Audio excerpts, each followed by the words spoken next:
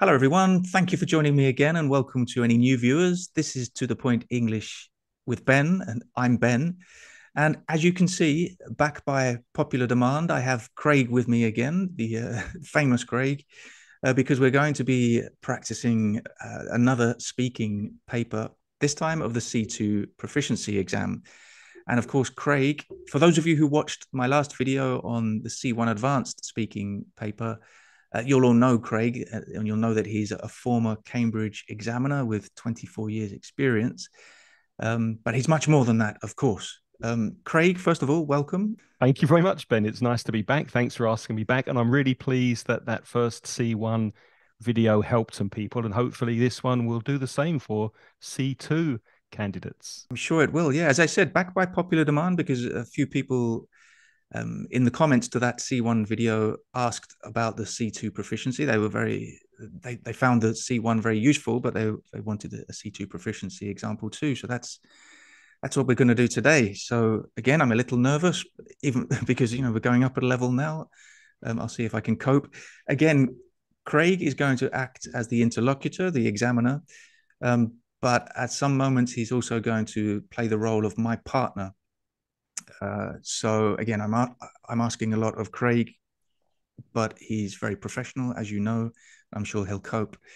But before we get started, Craig, for those few people who didn't see the first video, could you just introduce yourself? Apart from being a former Cambridge examiner, you're much more than that, as I said. Well, yes, if you haven't seen me before, my name's Craig, as Ben said. I'm originally from the UK, from London, but now, as Ben does, I live in Spain, in Valencia, and I teach English. I teach English online. I have been in the past a Cambridge examiner for about 25 years, but now I teach English, mainly conversation classes online. And we also have a podcast. If you like listening to podcasts, go to inglespodcast.com and you'll be able to hear our weekly show to help you improve your English even further. I highly recommend that podcast, as I have done in previous videos. But also you have these masterclasses, don't you, Craig, at englishmasterclass.net. So could you tell us a bit more about those?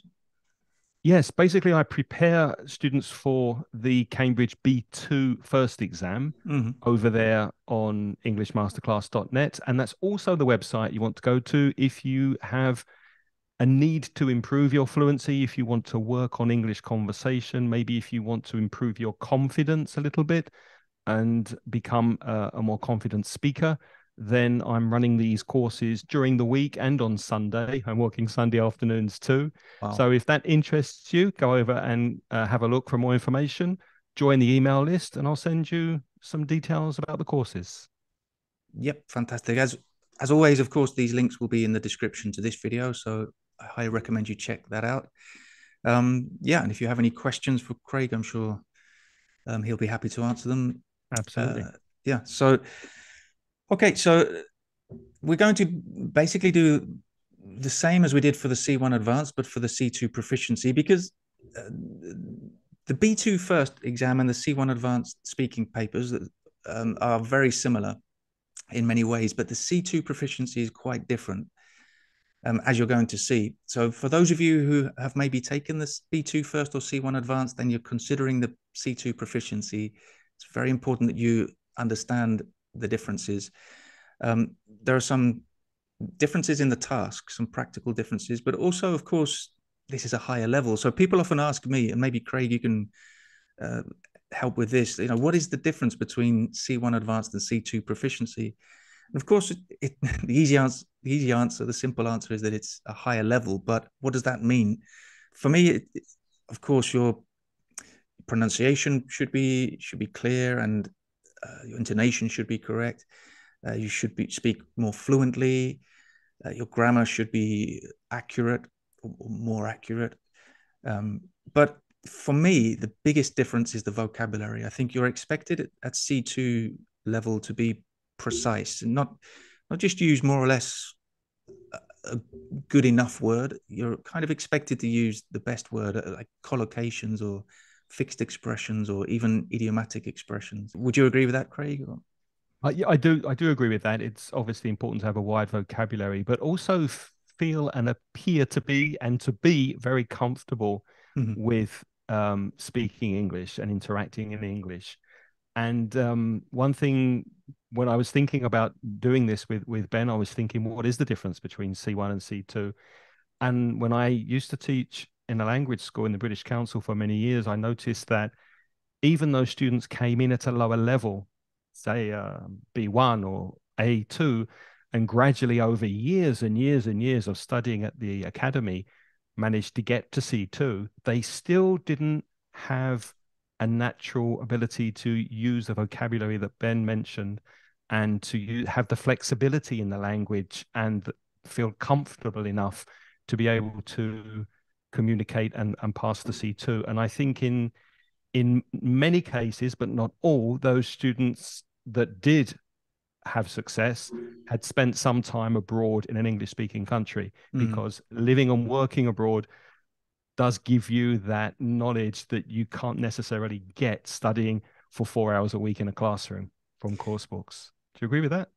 I do, yes, I do agree, but I still think you can. I think the big difference is that you can't learn, or you can't reach a C2 level of English in a couple of years just by studying, yeah, in a more academic way. I think you usually a C2 level student has been immersing themselves in English for years. You know, they Yeah. usually read in English regularly, you know, before they decide to take the exam.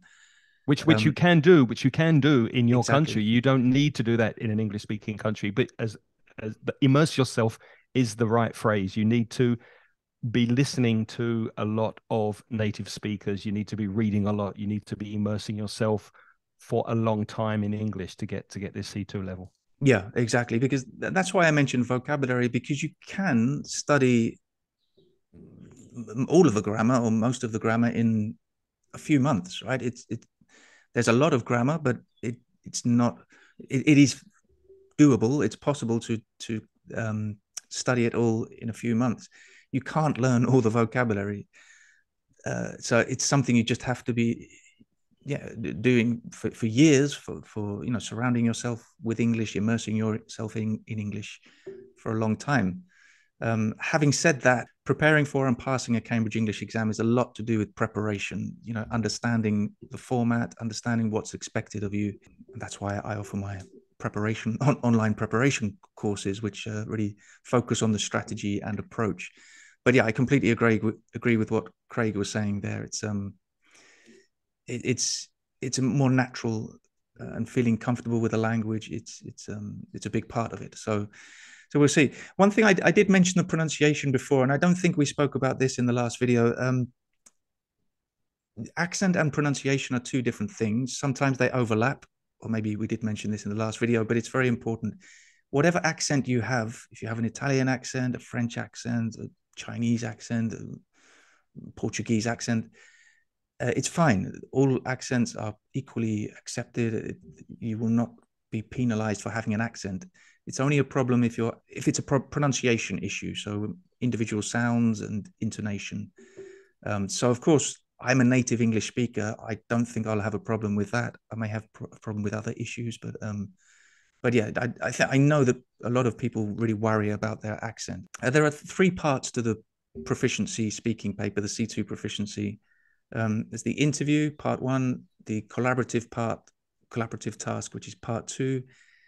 And then part three consists of two tasks, basically. You have the long turn and the discussion. That's all contained in part three. So, yes, we're going to take it part by part. So, we'll give feedback after each part. Part one is basically the same as C1. The big difference is that for the C2 proficiency candidates, you will know what the first two questions will be. They will be, where are you from, and are you working or studying at the moment? So that kind of gives you an advantage. You can prepare, but what you must be careful of is not sounding prepared or rehearsed. You want to sound natural and kind of spontaneous. But because most people are nervous in exams, I do recommend you have an idea of what you're going to say for those first questions. Maybe not don't learn it by heart, but just have an idea of some of the vocabulary you can use and what you're going to say. Any last tips for this part one, Craig? Or No, just be natural. We mentioned body language at the end of the last video, and I think it's important to make eye contact, be expressive, be open, and try and enjoy it. Try and warm up, get into the interview, and do the best you can. Let them hear your English. Go for it. Yeah, I think that's a good attitude. It's an opportunity. It's your opportunity to demonstrate your level. So, yeah, take advantage of this opportunity. Don't feel. I mean, you are being judged, you are being evaluated, but try and see it another way. You're being given a stage to perform on, so make sure you let them know how good your English really is. Exactly. Just grab the bull by the horns and go for it. All positive. Having said that, now I'm getting nervous because it's my turn, and we're going to get started. So you should be nervous. Yeah. Well, if somebody said that in the comments of the last video, if Ben's nervous, imagine how we feel. And it's true. But in your exam, there will only be 2 people evaluating you. I have potentially thousands of people will be watching this, but I'm a native English speaker, and it's my job. I've prepared many people, thousands of people for this exam. So let's see how it goes. So let's see. Yeah, Mr. Interlocutor, when you're ready.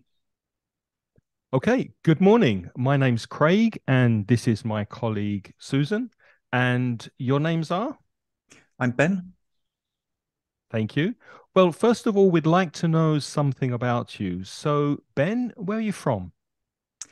Well, I was born in England, in London, on the outskirts of London, in a very nondescript neighborhood. But when I was young, I moved with my family to a picturesque little village in Cambridgeshire. And now I live in a very bucolic area of Spain, in Asturias. Thank you. And are you working or studying at the moment, Ben? I'm working. I'm an English teacher. I've been teaching English for over 20 years now. And yes, just as well, because I hate studying. I'm a terrible student. So I prefer working than studying, definitely. What kind of work would you like to do in the future? I think I'd be happy to continue teaching. I'm very happy with my current situation. Now I'm an online teacher, of course, apart from my Zoom classes. I also have a YouTube channel. So I like the fact that I can contact or I can reach more students. So in the future, I'd like to continue to expand and grow my channel to reach more and more people around the world. Thank you. And Ben, what do you like best about the area where you live now? Oh wow. What's not to like? I moved here just about 18 months ago, and yeah, I'm in love with it. It's a beautiful area of the north of Spain. It's very mountainous. Probably what I like best is the quiet. It's so peaceful, and no cars, or very few cars, very few little traffic, just cows and donkeys and lots of animals. So I'm in my element. Okay, thank you. And how good are you at organizing your free time? Terrible. I'm not good at organizing anything. I'm just so whether it's work or free time or anything, I'm just really disorganized. So not good at all, I would say. Okay, thank you. Just to be clear, that was the 2 minutes, but Ben was speaking for the 2 minutes. In the test, it would be 2 people speaking for 2 minutes, not only Ben, obviously. Yeah, I thought that was going on longer, but yeah, you're right. Of course, it will be probably half that time to speak. So usually the candidates get one extra question, but yeah, it's good to take advantage of the opportunity and yeah. So I think at the end I could have answered that last question a little bit better. I was kind of, and this is something I always say to my students: don't worry about the time in these tasks. Just keep speaking. But I was kind of thinking, well, surely that's 2 minutes, but you should just stay in the zone and don't worry about the time. Yeah, it's obviously easier in the real test because your partner will be speaking some of the time, so the pressure will be divided. It won't be only on one candidate. But yeah, we have to keep that in mind. In fact, I'm going to remind you that yes, we're kind of recreating exam conditions here, but we can't 100% recreate the exam environment. As I said, Craig is going to be acting as my partner in some cases, and as we're going to see in a moment with other tasks, it's not that simple. But yeah, what's your feedback on the part one? Very good. I got the impression that you felt very comfortable with English. You answered the questions well. The pronunciation, of course, was excellent, and you used some nice descriptive language. The mountainous area in which you live, and the fact that you were in love with the area as well. I noticed that. Mm-hmm. And yeah, very, very natural English, very wide vocabulary. Mm-hmm. Good. Yeah, thank you. I should mention that the first question, where do you live? Oh, sorry, where are you from? That question, as I said, I knew what it was going to be, but you will also know what it's going to be, the candidates who are going to take the exam. So I used some vocabulary like nondescript. But I said I was born in London, on the outskirts of London, in a nondescript neighborhood. Then Picturesque, I think you said. Yeah, It then I was moved to a village in Cambridge, a picturesque. I used picturesque. quaint in the last video for the C1, so I wanted to use an alternative, a picturesque village, Mm-hmm.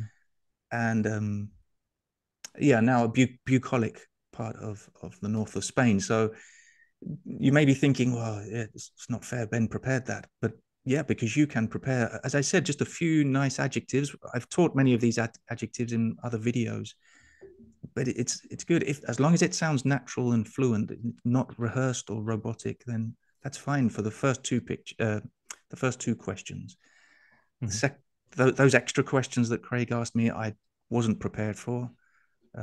So if the vocabulary comes up naturally, great. But as I always say, don't obsess too much over the vocabulary. So yeah, good start. I Very think. good start. Yep. And one thing, I mean, I noticed this myself because the part one is nice just to get a feeling for the situation. I think obviously I'm sitting in a room in my house and Craig is in a room in his house, but on the day of the exam, you'll be, just getting a feeling for sitting in front of the interlocutor, the assessor behind him or her, and then your partner or partners with you. So hopefully you'll just be starting to feel a little bit more comfortable after part one, because part two is much more demanding and much more challenging. So Can I just um, comment something on that? sure, yeah. Because as Ben said in part one, try to relax. The questions will not be too abstract. Now, later in the C2 test, you'll see questions that amplify and go out, and they become more hypothetical, they become more abstract, maybe themes or subjects that you're not used to talking about on a day-to-day basis. Whereas in part one, here you have questions I didn't ask Ben. What Mm, do you enjoy about learning English? Very mm, basic questions for a C2 student. When yeah. do you expect to finish your studies? What kind of work would you like to do in the future? These are not complicated questions. You Mm, should be able to deal with those quite easily and start to relax and feel good about the test. exactly. Yeah, very good point. And the official name of part one is the interview, but sometimes we call it the icebreaker or the warm up, because that's really what it's for. I mean, it is evaluated, so it is important. As Craig said, I think body language and non-verbal communication is so important here to make a good first impression. If you can smile and make eye contact, just be a confident person. Whether however you're feeling inside. Yeah, before we do start part two, I just want to explain for those of you who don't know what you have to do in part two. It's called the collaborative task. So this is the first time you will be interacting with your partner. Quite different to the C1 Advanced. C1 Advanced part two is the long term. So here you will be collaborating. So it's very important to interact. Keep the interaction in mind. Always include your partner and respond to your partner. And keep your contributions quite short because you don't have much time. So you have some pictures. We're going to put some pictures on the screen. This is what I will see. And there are two tasks. The first task is a 1-minute task, but it's collaborative. You must interact with your partner. So the interlocutor will ask a question and you and your partner must answer the question. The second task is a 3-minute task. So this is all part two. It's a 3-minute task where you must speak about all of the pictures and complete the task the interlocutor reads to you. It's difficult because there's quite a lot to remember, and it's not written on the page, so you don't see it written, you only hear it. There's a little bit of information on the sheet to help you, but you really must focus and pay attention to what the interlocutor says to make sure you complete the task. And as I said, you have to talk about all of the pictures, or try to talk about all of the pictures, and remember to do the whole task. As you'll see, there's always something extra at the end that you must do. Craig, anything more to say before we move on to? No, I think we're ready to go. Are you ready? Yeah, I think I'm as ready as I'll ever be. Let's do it. Let's Okay. do it. Let's go. Yeah. Now, in this part of the test, you're going to do something together. Here are some pictures of different situations. First, I'd like you to look at pictures A and C and talk together about what sounds you associate with these situations. You have about a minute for this, so don't worry if I interrupt you. All right. Okay, well, I think I'll start with picture A, and I think the sound you probably hear in this case is it's obviously raining. It's difficult to know how hard it's raining, but I imagine you can hear the pitter patter Yeah. on the umbrella, and maybe Yeah, this you'd hear the raindrops, wouldn't you, on the umbrella? Yeah. definitely, and maybe the splashing in the puddles. Yeah, Uh-huh. and yeah, what do you People's think? footsteps, perhaps, on the Mhm. pavement. Maybe Yeah, some traffic noises. yeah, of course. Children crying, perhaps. I don't know. What about picture C? What do you think? It looks like an office situation. Yeah, it looks like an office. So I would imagine maybe telephones ringing in the background, maybe people tapping away on their computer keyboards, Yeah. maybe even have the radio on in the background. Who knows? Or if it was a situation at home, if people are working at home, there could be a dog barking, there could be Mm. children crying in the other room, washing machine, dishwasher working, depending on the environment. Yeah, it's difficult to know because there's not much to see, but probably the rustling of papers and other typical office noises, Yes, I thank guess. you. Yeah. Now look at all the pictures. I'd like you to imagine that a magazine is doing a survey on things that annoy us. Talk together about how these annoyances affect different individuals, and then decide which annoyance has the biggest impact on society. You have about 3 minutes to talk about this, so don't worry if I interrupt you. Okay. What do you think, Ben? Well, I think start with picture A again. I think, yeah, obviously when it's raining and everything's wet, it's really annoying. It's one of my pet peeves. When you arrive to work with soaking wet socks, for example, and you have to sit next Oh, to the I hate radiator to that. dry them up and Yeah, it gets I, cold. I that really gets on my nerves Yeah. when the shoes aren't waterproof and Yeah. it goes through to your socks. That really annoys me. Yeah, get drenched to the bone. It's horrible. But I would imagine picture B, this is such a typical situation, a traffic jam, and people can get very frustrated and even could be some road rage in these situations. What do you think? Yeah, especially if your air conditioning isn't working in the car or you haven't got anything to listen to, then no podcast or no music, and you just have to listen to the traffic noises and people revving their engines Yeah. and the beeping of the horns. It could be very frustrating. And queuing in D, I mean that's annoying as well, isn't it? Yeah, it's horrible, especially if you're in a hurry and you just want to. It's difficult to see what these people are queuing for in this photo, but in general, queuing, if you just, to go and get some money out of the bank, withdraw some money, or just to run an errand, and you find that you have to wait in a queue for 30 minutes, it can be frustrating.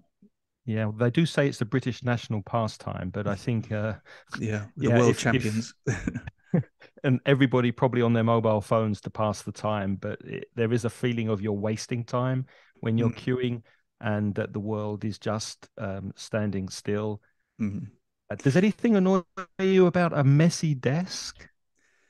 Yeah, I can imagine that being yeah, I can imagine that being annoying. I'm a very messy person in general, so if you could see my desk now, you can't see it from the camera angle, but it's something I need to get better at. It's difficult to find things, isn't it? So I wish I Yeah. were more organized, but it's quite a personal issue. This, it doesn't depend on other people; it depends on you. So I don't think this would be suitable for the magazine But picture E with the graffiti, I guess that's representing the graffiti or street art. Yeah, I think some people, it depends on the graffiti, doesn't it? If that doesn't look too bad for me, I know it's covered the whole, I don't know if that's a basketball court, but perhaps it's a basketball court, but yeah, it can be, it can give a bad impression of a neighborhood, I guess, from some people's perspectives. But what? So we, No, yeah, go on. sorry, go ahead.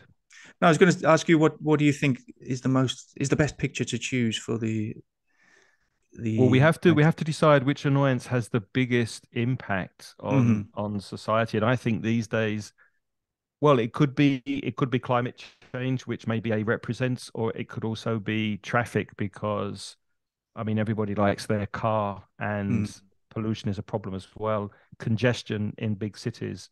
So I think that it could be traffic. Yeah, I would go along What with do you the, think? yeah. Yeah, I think I would choose traffic. I think so many people are affected by traffic. Even those of us who don't have cars, it's you can get affected by traffic jams, by the pollution, the emissions that are caused by traffic, and it just can hold up people's days. So it can So be we agree extremely on traffic, annoying. I think. I think we can stick with traffic. Yeah, I think Okay, that's the good. one. And that's the 3 minute. Well, actually, that was a bit longer than 3 minutes, but Okay. we did arrive at a decision. Yeah. There's no obligation, by the way, to arrive at a decision. You have to go through the process. So you have to try to agree, but you can say in the end, actually, I just don't agree with you, and that's fine. It's absolutely fine. But we agreed, and that's good too, as long as we continue speaking. Now, I have to mention before we continue that I did forget I remembered that we had to do something, but that to choose one of the pictures, and I wasn't sure if it was to choose one of the pictures for For the magazine. magazine Yeah. article, but it was repeated. What was that extra part? The last task. It was the biggest impact on society. And the only reason I remembered it was because I have it written here in front of Right. me. So yeah, it's very try to remember Uh, what you have to try to agree on and decide. And there's no problem in repeating it. mm. So you can repeat the question after you've been asked it, and maybe that will help imprint it in your mind. But it is important to try and do the second part of the task. Some of my students who are watching this will be laughing because I've said this so many times to them that don't forget the extra little task of choosing one or two of the pictures. I didn't forget it, but I just forgot exactly what the question was. So it's really have to pay attention and stay focused and hope if you don't remember, hope your partner has remembered or like Craig helped me out. I mean, as he said, he read it, but maybe your partner will remember it. It's such a difficult thing to do because you have so many things to think about. You have to Or if think you can't about. remember, just say to your partner, "We have to decide something, don't we? What do we Yeah, have to decide?" I think honesty is the best policy in many ways. If you don't remember, just say that. To be honest, I've forgotten, and hope your partner. The best scenario in that case would be that your partner remembers and can help you. But if you're honest and natural, then I think that will be fine. Anyway, going back to part one, so the 1 minute task. So it was Mhm. about what sounds we might hear in these situations. Picture A and C. So the interlocutor will tell you which pictures you have to speak about. By the way, something I didn't mention for this part two task, you will always get some pictures uh, as prompts or stimuli, but it may just be one picture. It could be anything from one up to 7 pictures. So be prepared mentally for that. Usually it's 3, 4, or 5. In my experience doing these, looking at past sample papers, it's usually 3, 4, or 5. But if you just see 1 or 2 pictures and anything up to 7, then just have to deal with it, and obviously manage the discussion in a different way. Um, so yeah, and I think, well, sorry, I'll let Craig give his feedback before I give Well, mine. I couldn't really focus on specific language that No, Ben of and I were course. using because I was doing the task. Yeah. But I do remember that we tried to use some interesting vocabulary when it came to describing the raindrops and the Mm. umbrellas, the sound of the pitter patter of the raindrops, and the The thing is, before I chose, why did I choose A and C? As an examiner, I would choose A and C because they are two pictures where there probably would be some background sound. Now, it Mm-hmm. may be in your test, if the examiner chooses E, you're thinking, well, are there any sounds? Could there be any Mm-hmm. sounds in that picture? Then you have to use your imagination and use some suggestive language like, well, perhaps, or maybe, or there could be, or if it's a noisy city, conditional sentences, that kind of thing. You have to use your imagination to say what there possibly could be. Yeah. So sometimes the pictures might be a bit tricky, but I think we used some good vocabulary, Ben. We used I think messy we did. Yeah. desk, we Yeah. used tidy, we used soggy socks, I think you said. Yes, I think I said soaked, but yeah, soggy is Soaked, even better. soaked, yeah. Yeah, soaked or drenched to the bone. You Drenched to the bone, yeah. yeah, you said Good one. revving up their engines. So yeah, I think we did all right. We did use some good vocabulary. Yeah, it's right about that speculation because there's another task um, in one of the sample proficiency two Cambridge sample paper books where it's very similar, but one of the pictures is just an old woman, an elderly woman sewing or embroidering. It's a close up of her and the cloth. And the question is the same: what noises or what sounds do you think you could hear? And students really struggle with that because you can't see anything. Yeah. You know what? But you have I can think of some horrible bodily functions, but I won't mention them. no. You might hear. Yeah, that's a good question. I don't know if you could say that if you get the examiner to laugh, I'm sure you get some bonus points for that.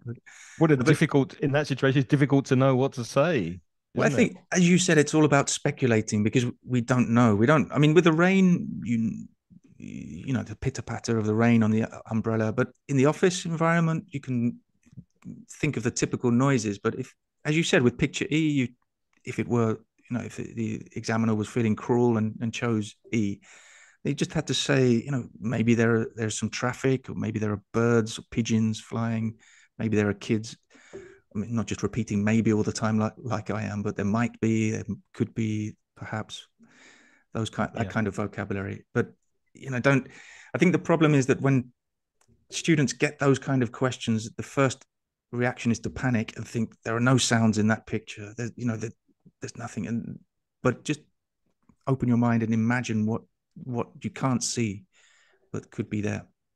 And as Ben So, said before, just be honest. I mean, just say, well, to be honest, if I think about it, I don't know what sounds I would hear from a mhm, situation like this. If there's an elderly woman sitting in a chair sewing, I don't think you would hear many sounds except maybe a clock ticking. mhm, So yeah. just be honest and just say what you think and speculate. Yeah. Okay, but yeah, I think we did. One thing I wanted to mention, apart from the vocabulary, I think our interaction was good, um, as it should be. I mean, because we both have a lot of experience uh, preparing preparing students for the exam, and in your case, evaluating students and testing students. So we spoke about one picture, asked our partner to contribute, and then moved on to the next picture. Both candidates should have an opportunity to say something about each of the pictures and then move on. And you could see we were moving on quite quickly. You don't want to get stuck on one of the pictures because although 3 minutes seems like a long time, there's a lot to do. So you have to Mm-hmm. say something, ask your partner.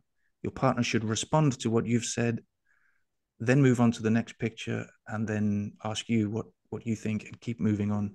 And don't forget that little extra task. So, One extra thing I'd like to mention, mhm, and that's the difference that I think exists between C2 in this kind of activity and B2, for example. In B2 with a partner, you're probably expected to produce expressions to ask opinion and give opinion. What do you think about blah, blah, blah? What's your view, etc., etc. If you noticed when we did this together, I spoke on top of Ben a mm, couple of times. mm, It should be a more of a natural mm, chat yeah, discussing these pictures. So don't wait for turn taking. So, don't be afraid of commenting exactly after your partner or even a little bit on top of your partner, mm. just as they're finishing speaking, because it is a general, relaxed, informal chat about what you think the pictures are about. Yeah, that's very interesting because That's natural. That's natural e- conversation. exactly. Yeah, it's not, well, just as we did just now. It's not. Yeah. I mean, when I always say to my students, when you finished speaking, ask your partner for their opinion, because you have to signal that you're not just pausing for breath or to think in that case. But as you said, and a student asked me this just yesterday, can I interrupt my partner? And the answer, because I think it happened when they practiced this, her and her partner, they kind of spoke over each other a little bit. At C2 level. Yeah, C2 level, exactly. Yeah. And I said, yeah, sometimes it's necessary to interrupt your partner if they're talking too much. But in this case, that's not what we're talking about. It's just talking over each other, but not, giving your partner a chance to say and finish what they're saying, but maybe you're not waiting necessarily until the end. You can talk over them a little bit. It's natural. That's how we speak in real life. But Yeah. don't. It's important not to continuously interrupt your partner when they're trying to say something. Of course, it's common No. sense. It's Yeah, you have to natural. be But sensitive to your partner. But when Ben was talking about wet socks, which personally is something I hate, it's Ben used the expression pet peeve, which is nice mm, vocabulary. It's a pet peeve of mine as well, mm, which is why I jumped in on mm, top of it. Oh yeah, I hate it when that happens. I can't stand wet yeah, socks. yeah, I think that's a nice thing to do in C2. yeah. And I think that's one of the differences between lower levels and C2. So yeah, now moving on to part three. So we're going to divide part three into two different parts. So the first, it's the long term, where the candidates will speak for 2 minutes, answering a question. So today we're just going to do one of these. It's just going to be my long term, but there are some important things to keep in mind about this task. I always say that this is a simple task, but it's not easy, because it's simple because you just have to answer the question. You just have to speak for 2 minutes answering the question. It's not like part two where you have to kind of complete a task. You just have to speak for 2 minutes. You don't have to come to any conclusion. Just keep speaking. There are some ideas on the card, as the interlocutor will explain. There are 3 ideas on the card which you can use if you like. I always recommend that you don't use those, don't even look at the ideas. I mean, it's difficult to ignore them, but try to ignore them until you feel you need some help. So I think it's always easier just to start with your own ideas. Just try to answer the question, stay in the zone, develop your own ideas. And then if you're, after a minute or a minute and a half, if you're running out of things to say, then check the ideas, and maybe that they'll just help you get to the finishing line, so to speak. The problem with using the ideas on the card immediately is that they can take you in a direction that maybe you don't really feel comfortable talking about. But it's just answering the question on the card. As I said, it's not easy. It's a particularly difficult task. It's difficult to appreciate it until you practice it. I know from my students' experience, it seems very easy when you observe someone else doing it, but when you have to do it yourself, it's pretty tricky. Yeah. Very important to keep in mind too that when you finish your long turn, so when candidate A finishes their long turn, so me in this case, there will be a question for candidate B, your partner, uh, on the same topic, but a different question. So that just a 20 or 30-second response to that. But then after that, there will be another question for candidate A, which will be, do you agree? What do you think? Or how do you feel? Or sorry, how about you? So you have to be listening to what your partner says. You can't switch off. And this is very common. People tend to disconnect when they've finished their long term because it's quite stressful, and they start to think about the vocabulary they haven't used and the grammar mistakes they've made. But you have to listen to what your partner is saying. Very important. So again, it's going to be a bit tricky today for Craig because he's going to be asking me the first question. I'm going to speak for 2 minutes, hopefully. And then I think what we'll do is that maybe I will ask Craig the extra question. You have to imagine it's the interlocutor asking Craig the extra question. And then maybe Craig can just say, do you agree? Or what do you Yeah. think for my extra question? But So you have to imagine me wearing two hats, the examiner hat and the candidate hat. exactly, yeah. Okay, so I think that's everything. I know it sounds quite complicated, but it should be fine. It should be clear once we give you an example. Exactly. That's it. Okay. Now, In this part of the test, you're each going to talk on your own for about 2 minutes. You need to listen while your partner's speaking because you'll be asked to comment afterwards. So, Ben, I'm going to give you a card with a question written on it, and I'd like you to tell us what you think. There are also some ideas on the card for you to use if you like. All right. So, Ben, here is your card. Mm-hmm. Remember, you have about 2 minutes, Ben, to talk before we join in. Okay. So, what creates a positive learning environment? Well, I think first and foremost, it's the teacher that who creates a positive learning environment. I think it's one of their main responsibilities to make sure that the students feel comfortable um, and can ask questions if necessary, and that they're in a safe and pleasant place to learn. I think also the teacher has to be approachable. I think that's part of the learning environment, how the teacher, the way that the students feel about the teacher, that they can ask questions, approach them if they have any doubts. But also the students, I think the students too are important. They're an important aspect of the learning environment. They, if we're talking about group classes, I think the way the students interact helps to create a positive learning environment.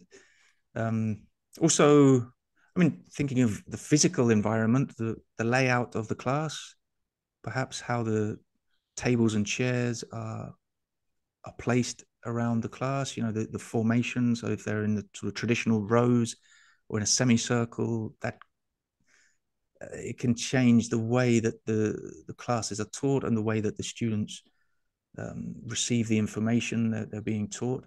So yeah, the physical space, I guess the size of the room also would be important. So yeah, I've spoken about the people, the resources. Yeah, I guess nowadays with all the technology we have available, the resources that can be used will potentially affect how positive the learning environment is. So if you're using interactive screens, for example, or tablets Thank you, for, Ben. okay. Okay, Craig, do you think schools do a good job? No, it is the short answer. I don't think schools do a good job. I think they can be improved a lot. And when I say that, I mean the things that should be taught in schools very often are not taught in schools. And I think some subjects that are taught in schools, English, for example, here in Spain, are not taught particularly well. Um, I think that we could do a lot better in focusing on creative skills and softer skills because there is a push now for science and maths and passing tests. And I think a lot of creativity is lost in that process. And it's very exam based. And I don't think examinations are necessarily a foolproof way of measuring a person's ability. Mm-hmm. Do you agree, Ben? Unfortunately, I do agree. Yeah, because I think it's mostly the education system. I don't blame the teachers necessarily, or even the headmasters or headmistresses. I think it's just the system, and I think it's quite an antiquated system. I think we should use more. I know technology is being used, but maybe more. Be a bit more imaginative. Use more dynamic. Create more dynamic learning environments, and maybe using more gaming technology and that type of thing. I think there needs to be a mini revolution in the education system, personally. Thank you. And Okay. teachers need to be paid more as well. That's the most important thing. Yeah. Okay. Yeah. That was tricky, of course, because I just want to remind everyone that, of course, when I asked Craig that extra question, it would be the interlocutor asking the partner, and then the interlocutor would ask the original candidate, me in this case, do you agree? So we just did it a different Improvised, way. yeah. Yeah, improvised a bit. So that was, yeah, it was tricky. Those 2 minutes, it's because It you're on your seems own. longer than 2 minutes, doesn't it, when you're talking It, by it, yourself? it does, yeah, yeah. It feels, it's quite a surreal experience because you're kind of just left alone to speak for 2 minutes, and nobody's going to interrupt you. You know you can't ask questions. You don't have a partner to help you, so it's strange experience. But how did I do, Craig, for the 2 minutes? Well, first of all, I think it's fair to say that you were given a question that you probably could speak about quite easily. So To you use some lovely vocabulary connected to classroom teaching, Mm. safe and pleasant environment, the layout of semicircle classes, and the physical space. So lots of lovely vocabulary, which you would expect, I think, from a native English teacher. And yeah, and you did speak really, really well, without necessarily needing the prompts on the card. I think you used the prompts as a backup Mm. in the second minute, and you just looked down, and that helped you to springboard onto another area to talk about.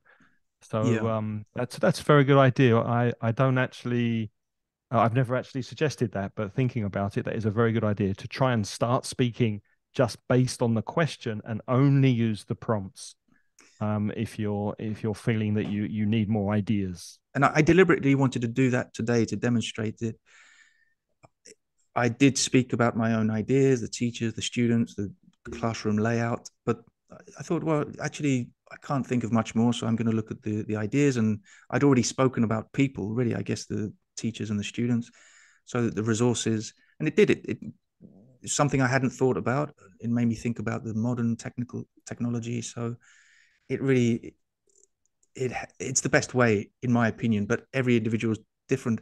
As Craig said, perhaps this question was easier to answer than some others. So that will affect how you approach this task. If you find it's a question that's really tough to answer, you may need to use the ideas, the prompts on the card immediately. Mhm. So you have to be a bit flexible. Yeah.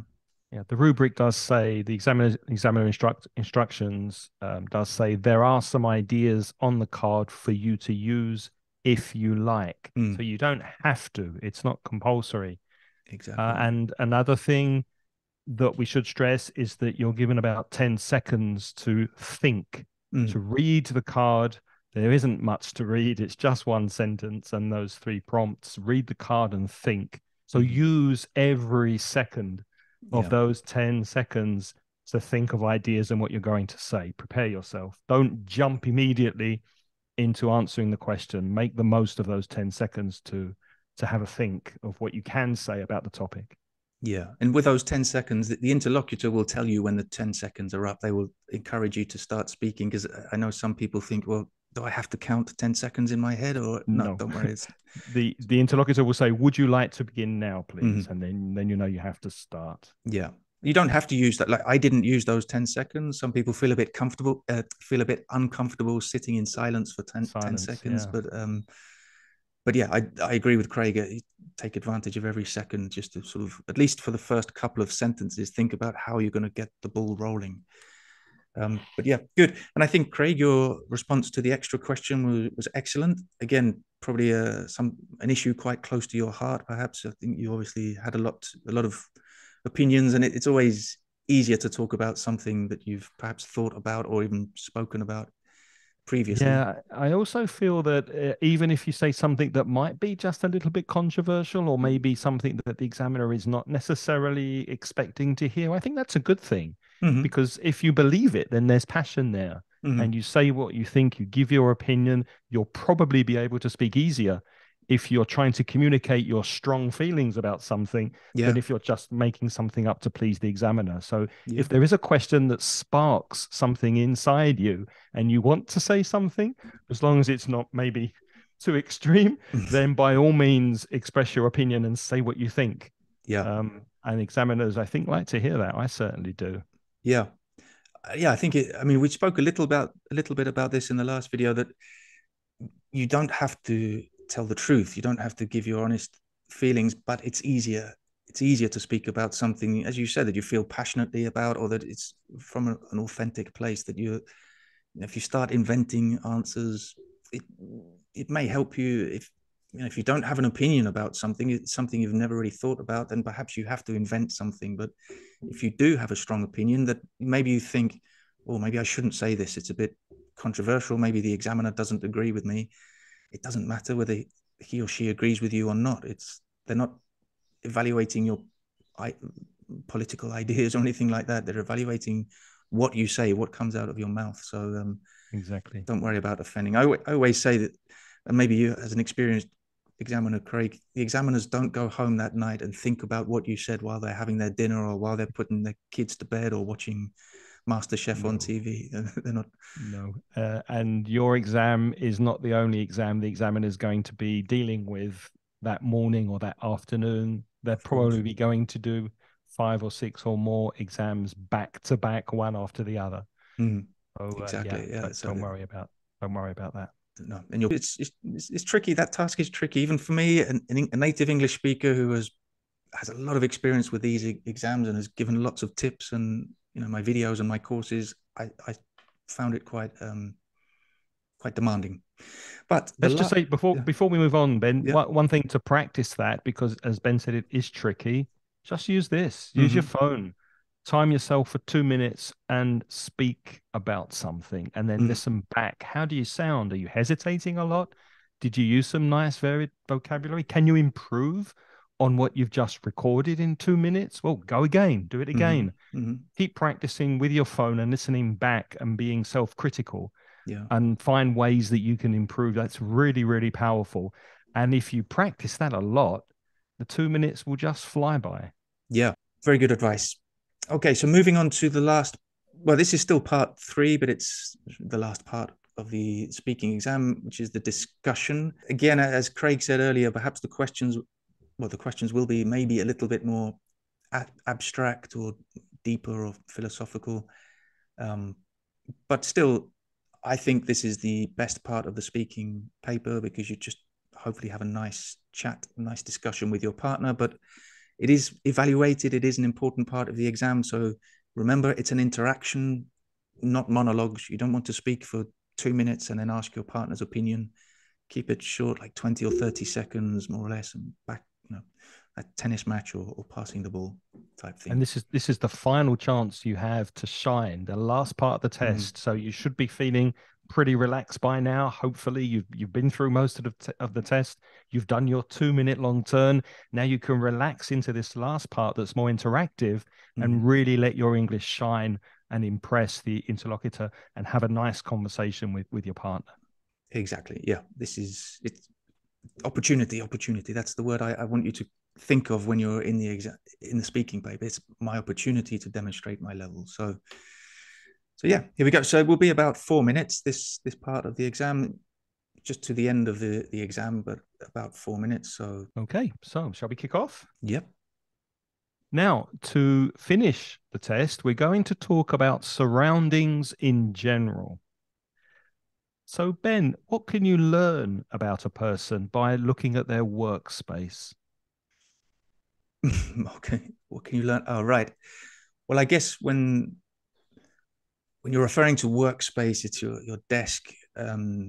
So I guess you can learn quite a lot about a person, somebody who's messy and untidy, perhaps is disorganized like me, for example, whereas a very neat and orderly person is probably a more organized person in general. So I guess you get a bit of a window into their personality by looking at their desk or their workspace. What do you think?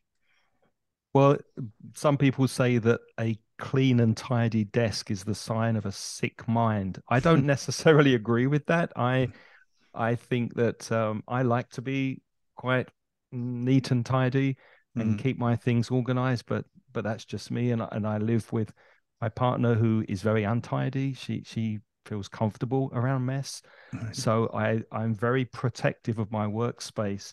Do you have the problem at home, or do you pretty much have the run of the house and you can do what you like in your own space? No, I have my space, which is this room, and it's a mess. It's a disaster. But yeah, my partner doesn't come in here much because she would go mad if she saw it. She drives her mad because she's more organized and tidy, definitely. So do you set aside a particular time of week or month or year where you tidy up when you tidy up, or not?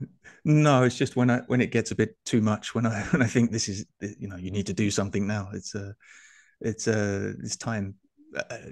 No, I'm getting better, to be honest. I'm better than I was a few years ago. But no, I would be embarrassed if I moved the camera around and showed you my room. We won't ask you to do that. No. Ben, what skills should children be taught to prepare them for the world around them? That's a big question. I think practical skills are necessary. Of course, the school subjects, geography, history, maths, languages are all important, of course. But yeah, especially languages. Languages are particularly practical. But I think a lot of children grow up and leave school and home without really understanding, typical things like how to do your tax declaration, or perhaps even Exactly. like how to change your change a wheel of a car, replace, Practical skills, yeah. yeah, those kind of things. Yeah, Yeah, would yeah, you that's agree? Yeah. true. Yeah, yeah, I would. I think also things like this, presentation skills, Mm-hmm. communication skills. I think these days with the limited attention span that younger people have, and the fact that we are constantly interacting with screens more than we're interacting with people, I think it's really important to teach children at school how to build relationships, how to behave at conferences when they're meeting people for the first time, how to make Mm-hmm. friends, how to interact, and those personal and interpersonal skills, I think, are overlooked. Mm-hmm. Yeah, I think the public speaking, especially, I think it's people get so nervous in those situations that it's good idea to practice, to have some experience with it, definitely to expose yourself to those situations, because in most jobs you're going to have to do it at some point. So yeah. Can you think of one thing you learned at school that you've never ever needed to know? Anything that's been completely useless to you? I mean, I learned maths and algebra and Algebra, I was thinking, equations yeah. and I was log thinking tables, and I've never ever used any of that. I was thinking, yeah, algebra was the first thing that came to my mind, but I also thought of I remember that I learned by heart, I think it was the first 14 states of the United States of America. Why did you stop at 14?